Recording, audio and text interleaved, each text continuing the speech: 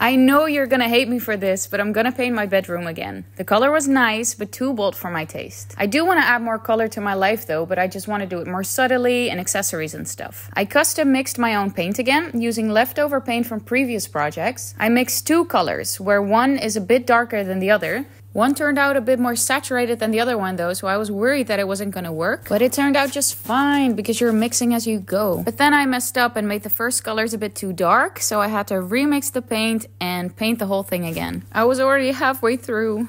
Look at the light though, how beautiful that looks. The in-between stage still looked a bit weird to me though, so I decided to paint the ceiling in a dark color. So let me prep the room by making sure everything's safe and then start the whole process again. This is a brown shade with a green undertone and I absolutely love it. It does make the room a bit smaller, but at the same time it looks so much more luxurious. And this was by far my favorite part of the process, because look how much difference this makes. I could just watch this all day.